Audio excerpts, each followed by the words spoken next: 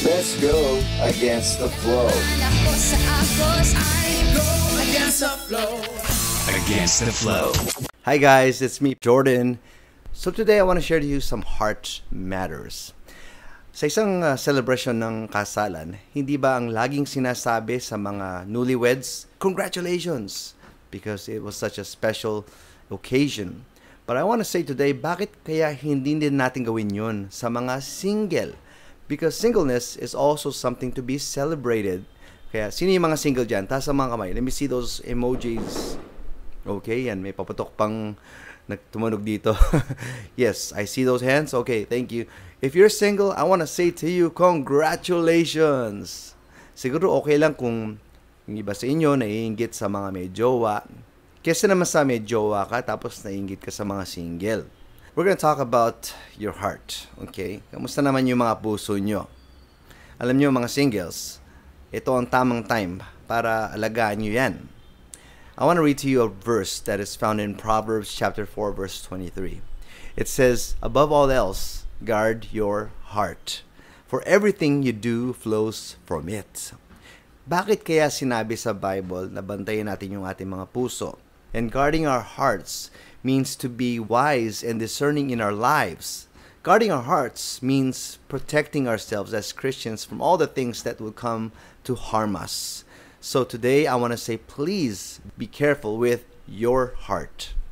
I want to tell you 3 things today on bakit kailangan mong gawin yun and how. First off, your heart is of great worth. You know, I was throwing the garbage the other day, and it got me thinking, the trash that I take out, okay lang na iwanan ko yan sa kalye. Kasi wala naman magnanakaw niyan eh. Or wala naman siguro magbabalak niyan. Because it's of no value. Now, if you think about your heart, you can't just treat it like your garbage that you just leave out there and then anyone can come along and take it. Dapat bantayan mo yan because that's of great value. Binigyan ka ng Lord niyan. Napakahalaga po niyan. It's treasure. Kaya kailangan nating ingatan. I mean, iwasan din natin yung mga sakit sa puso. You know, we have to love with caution. Huwag tayo padalos-dalos at baka mahawa tayo sa mga worldly virus. Ngayong pandemic, meron tayong mga fina-follow na protocols. And we need to follow also godly protocols if we want to make sure that our heart is healthy. Siguro kailangan din natin i-enhance yung ating quarantine sa mga puso sa mga panahon na ito. Kasi may kumakalat din na virus. Alam niyo ang tawag ko dito? Joang-joana virus. Ang scientific term ko nga dito, ako yung whistleblower, it's called Malandiasis. And kung ang COVID may itchiness of throat, ang landiasis, itchiness of heart naman. And ayaw natin ng landi. Pipiliin natin yung love because yung love yung legit at orig. You have to think about guarding your heart talaga. And you cannot fall asleep. Like this guy right here. O, di ba, naging bantay pa siya, tapos tutulugan lang pala niya yung work niya. You have a responsibility to stay awake and make sure you don't fall asleep at may magnakaw ng iyong puso. In the game of basketball, they say that defense wins championships. So, offense can win you games, but the defense, that's what wins the championships. At alam niyo, gusto niyo maging panalo sa love life, kailangan muna tayo matuto ng depensa. Yung tamang depensa, okay? The second thing is that your heart is vulnerable. When Solomon says to guard your heart, he implies that you are living in a combat zone, one in which mayroong mga casualties. The enemy uses all kinds of weapons to attack us in the heart. And your heart is under constant attack. The number one most tinitira ng kaaway sa mga kabataan or mga singles, yung heart natin. Pag sinabi natin guard, it means to guard diligently against the enemy or to regulate with careful discipline or to maintain with proper supplies. We live in a world of follow your heart. Pero kung susundin natin ang sinasabi ng Biblia kaysa sa mga sinasabi ng kanta, here's what the Bible says. Jeremiah 17:9 says that the heart is deceitful above all things and beyond cure. So who can understand it? So you can see dito na we shouldn't be following our hearts. The heart is not a leader that you would want to follow. A lot of us are faced with this decision. It's a tough decision then kung pipiliin natin yung ating puso or ang ating mga ulo. But you know what? I heard someone once say that there's a reason why God created us with the brain placed above the heart. Kasi kailangan natin gamitin yung isip natin. Ito yung kailangan magmaniobra or mag-steer ng ating heart. And hindi natin pwedeng pagpalitin yung heart saka yung brain natin. So as you can see, the heart, kung ano nung ginagawa nito, napaka-reckless din niya, no? My friend Pastor Lou De La Torre came up with this nice cycle of heartbreak. So maybe it starts with minadali, tapos sinikreto, tapos hindi tamang proseso, tapos hindi naman tama yung courtship, and then nasaktan. I went through this before, and I said to myself, you know what, if I want to see a different outcome, I better start doing things differently the next time. So kung kayo, sawang-sawa na kayong masaktan, maybe kailangan ng ibahin yung diskarte or yung approach when it comes to this. Ang tawag ko nga dito, pusoay. Yung kapag mas sinusunod mo yung heart mo kaysa sa Lord mo, no? Kailangan kasi yung kahit jowang-jowa ka na, si Lord pa rin yung nasusunod kung talagang follower ka niya. The heart is always in a hurry. And it cannot be like that with love. Kasi pagdating sa love, we all know in 1 Corinthians 13 that it says that it is patient. So dapat willing to wait. Kapag ako yung nasa restaurant at ako yung order ng food, madalas kong marinig yun na sinasabi sa akin, Sir, willing to wait? Tapos sasabihin sa akin kung ilang minutes. And I'm willing to wait because I know whatever I ordered is worth it.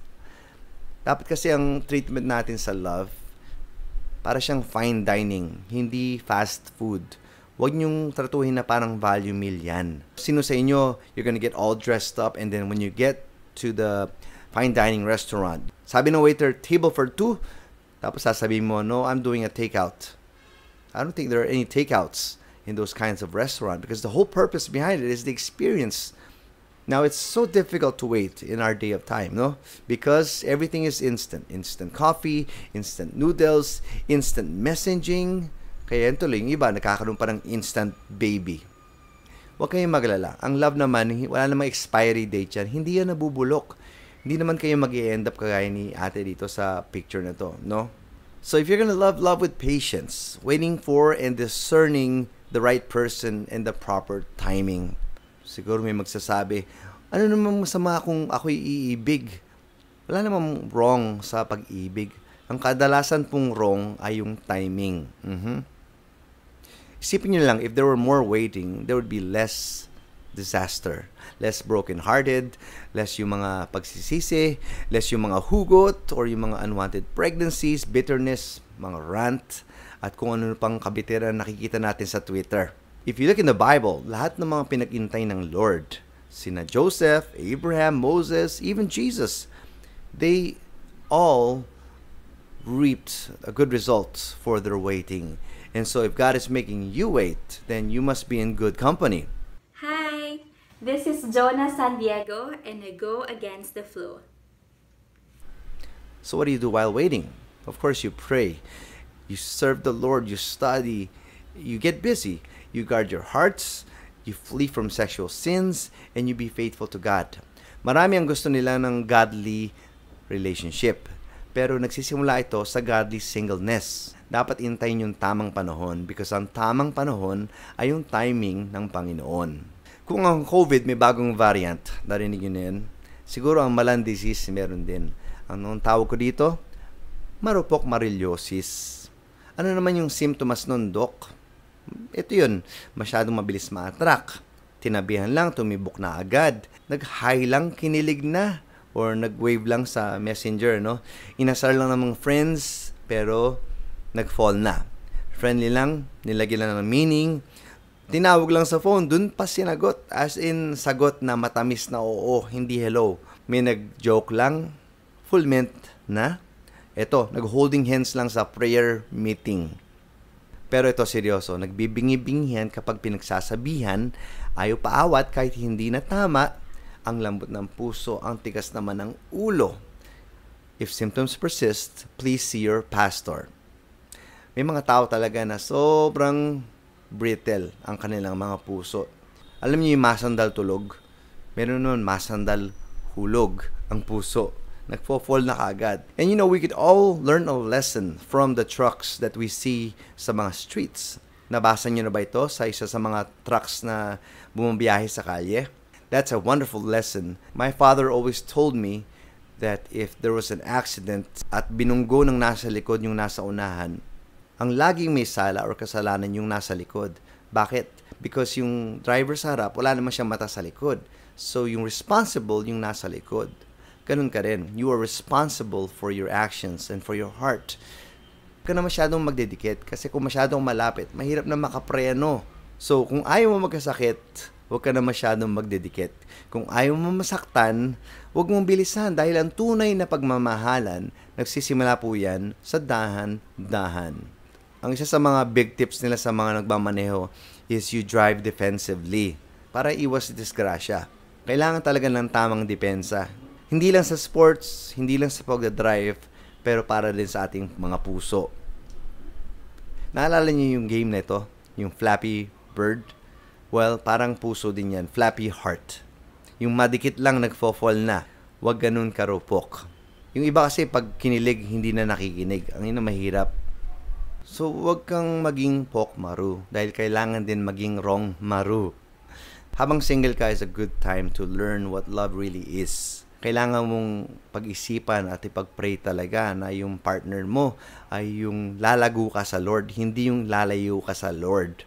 Kasi yung iba pa nagmadali, hindi na inisip kung ito ba'y makakasakit sa kanilang spiritual life, if this will sabotage their relationship with God. Dapat kasi ka-on fire mo, yung magiging kaon mo. At kung hindi, wag na lang.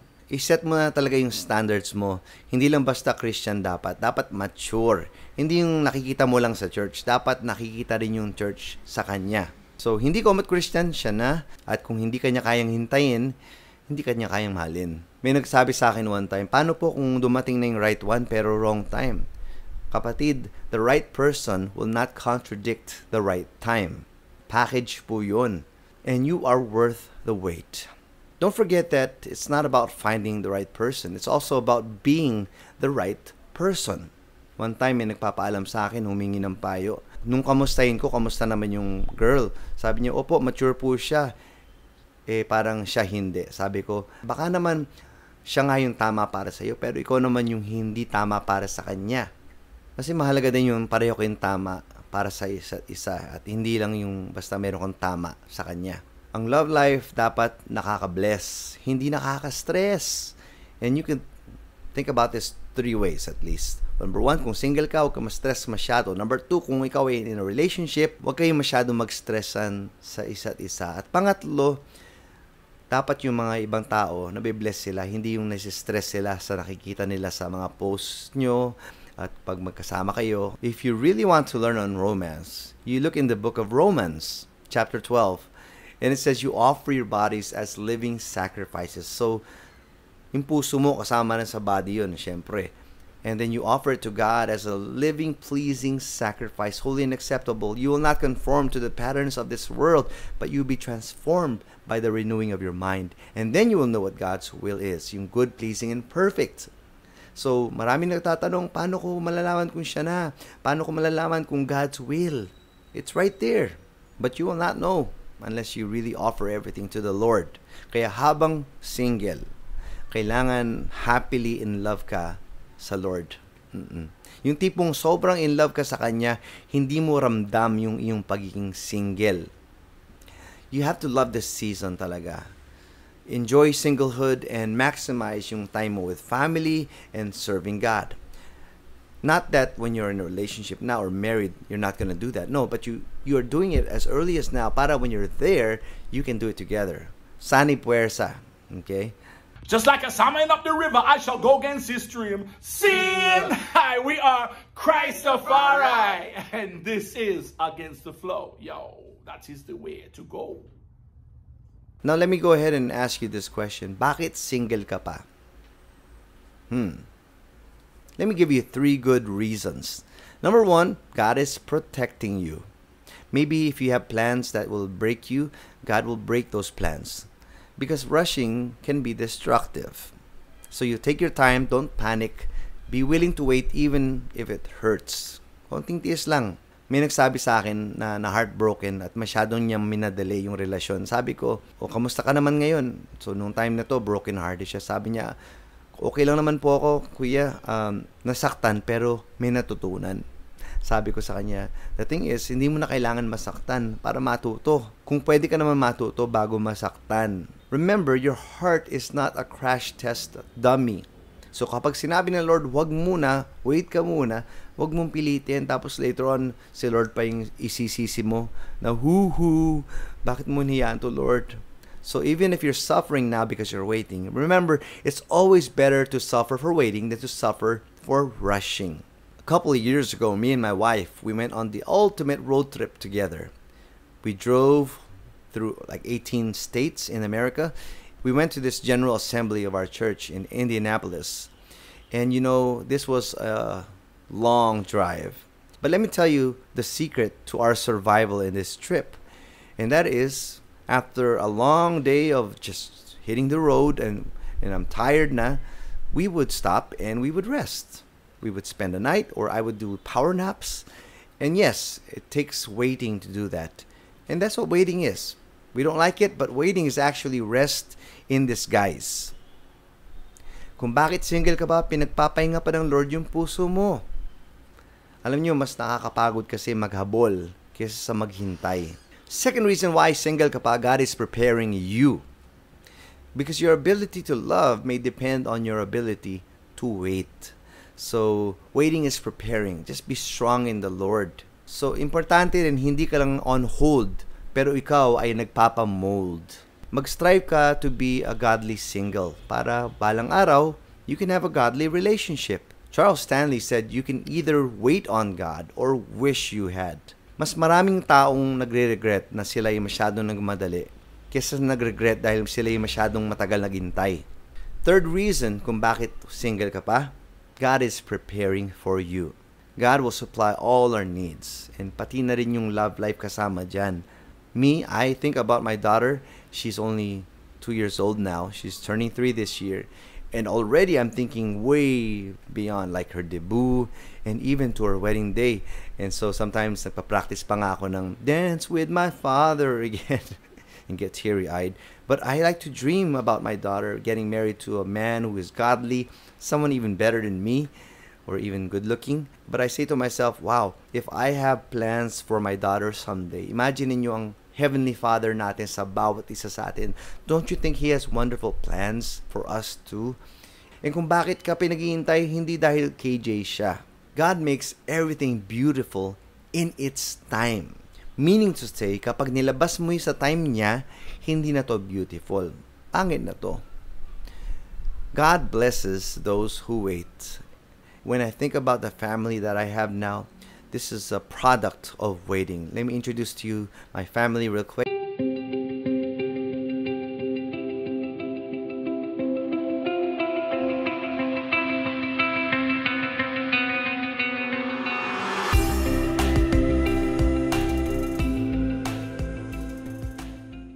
That is my beautiful wife, Reese, right there, and our beautiful daughter, Naz, or Kalina Zareen.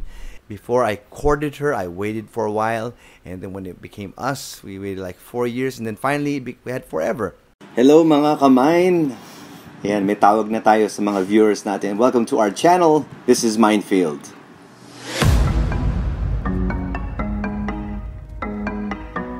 Vlog number 2.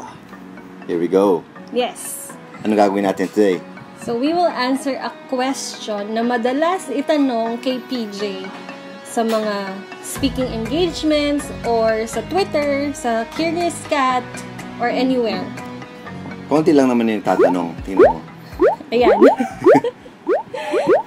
So, what is this question that is frequently asked? Paano mo malalaman na siya na? I'm going to allow her to answer this question naman. So, paano? Paano nga ba? Madalas kasi nating marinig sa ibang tao or sa mga in love yung phrase na feeling ko siya na talaga kasi iba yung nararamdaman ko sa kanya. It could be true, but how do you know if that person is really the one for you?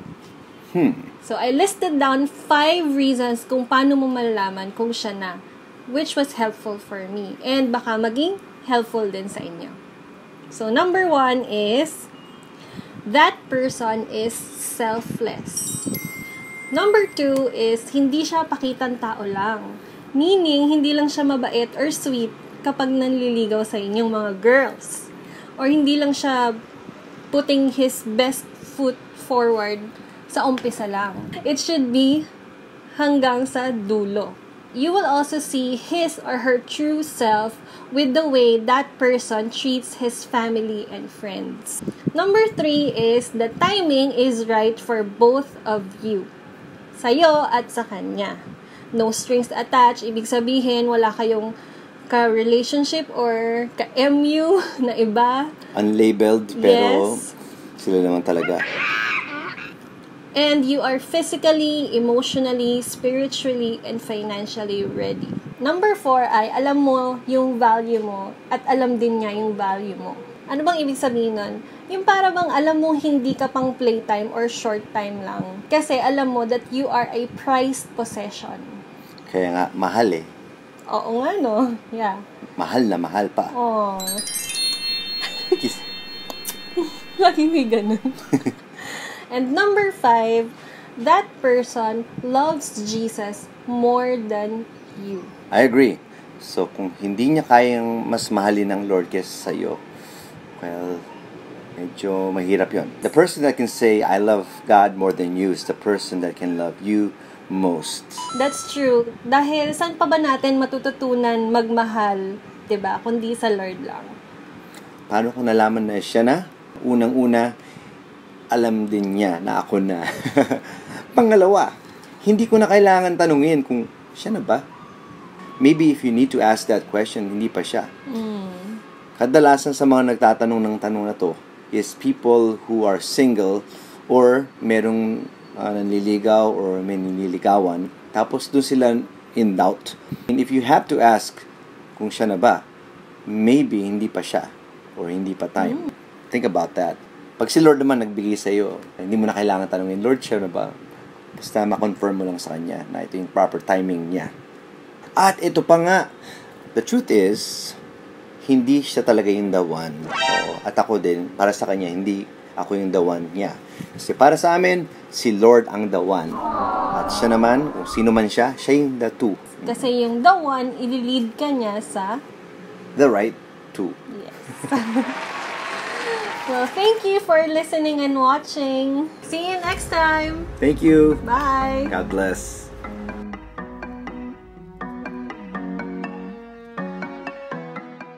And then I remember also how we had to pray and wait till the proper time that we can have our daughter. You know what helps in guarding your heart? Aside prayer, there's also accountability. Mahalaga po yung you get godly advice or counsel. If you're going to buy a car, I want you to imagine you go to the dealership and you buy a car and you're so excited, and then after you buy the car, you're like, okay, what do I do next? Kasi yun pala, hindi ka pa marunong mag-drive. Ano nga ba ang kailangan mauna? Bumili ng sasakyan or matuto mag-drive? I say, you learn how to drive first, and then you buy yourself a car. It's like people who get themselves in a relationship. They get into a relationship and they're like, oh no, what do I do now? Hindi nila alam ang gagawin. So habang single ka pa, yun, dun ka palang mag-aaral din. And then also, of course, if you're gonna buy a car, you like to ask around, ano yung magandang sasakyan, ano yung babagay sa akin. So don't try to do it yourself when you have people who can help pray for you. I'll tell you why maraming taong hindi kumukuha ng accountability. Well, mahirap nga naman ipagpaalam yung may mali or ipaalam sa iba. I always like to say to the young people, if there's nothing wrong, then there's nothing to hide. Hindi naman kailangan gawin TNT yung relationship or tago kayo ng tago kung tamang time na naman talaga. I remember some of our young people who took my advice and they ended up living happily ever after because magpapaalam sila bago sila manligaw, tapos yung naging sila na, nagpaalam din sila kung pwede na silang magpakasal, yung mga ganon. And they have our blessing, and it's a wonderful thing to see. It's a really an awesome thing to see. Kung sa basketball, may double team. Kung yung puso natin masyadong ala Kobe Bryant or Steph Curry or LeBron James, malupit. siguro double team na yan or even triple team. Get your pastor involved and your other churchmates para tulungan ka magbantay sa puso mong pasaway. Hi, this is Tony Gonzaga and I go against the flow. Third and last reason kung bakit kailangan mong bantayan yung heart mo is your heart is the wellspring of life. King Solomon says it's the wellspring because it's the source of everything else in your life. Your heart overflows into thoughts, words, and actions. Now, in Christianity, the heart symbolizes the center or core of our being, from which prayer and moral actions originate. If your heart is unhealthy, it threatens everything else. Family, friends, career, ministry, lahat. Kaya mahalaga yung puso mo bantay sarado talaga. Huwag mong hahayaan ma-inlove to sa mga wrong na bagay. Because when it comes to bad romance, for instance, you gotta believe me when I say the best way to ruin your relationship with God is to be involved in the wrong relationship. I've seen it too many times happening in the 20 years I've been in the youth ministry. Active na active, on fire sa Lord, pero bigla na lang sa isang idlap na wala. Yung pala nakajowa. So you need to guard your heart from unfaithfulness. We need to ensure that we don't easily give away our affections into potentially harmful relationships or things. You keep your heart holy and healthy. Matthew 6:21 says, "For wherever your treasure is, there your heart will also be." So, tatanungin kita, sino ba mas mahalaga sa iyo, tao or ang Diyos? You have to be sure talaga na si Lord ang number one love mo. At kung sino man siya, hindi siya yung the one, siya yung the two. Dahil si Lord lang ang the one. I think a lot of people, the reasons why their whole world come crashing down at naging depressed sila or even suicidal after a relationship has ended is because ginawa na nilang mundo yung tao. And so nung wala na yung tao na yun, everything came tumbling down. But that is not the solid rock. That's actually sinking sand that you put your foundation on. Dapat si Lord lang ang mamahalin mo ng buong puso, buong lakas, buong isip. And that kind of love cannot be tried to be given to ordinary people. Against the Flow. You are still on Against the Flow, brought to you by the Church of the Nazarene and this station. Can you guys please do us this quick favor if you have not done it yet? Can you please like our Facebook page? Sige na po, please. It's Against the Flow Radio. Just search it on Facebook. And we've also got Twitter. It's at Against the Flows. And our email address is weareagainsttheflow@gmail.com. You need to remember that our hearts were never designed to be followed, but be Spirit-led. So I would say, contrary to the world saying that you follow your heart, no, don't follow your heart. Follow His. Ipapahama ka lang ng puso mo. Sometimes I wonder how come there are some people who don't want to change their ways. No matter how hard you try to explain to them. And I've come to the conclusion that there can be no change of mind unless there is a change of heart. In that verse in Jeremiah where it says that the heart is beyond cure, maybe that's why the Lord says in Ezekiel, I will give you a new heart and put a new spirit in you.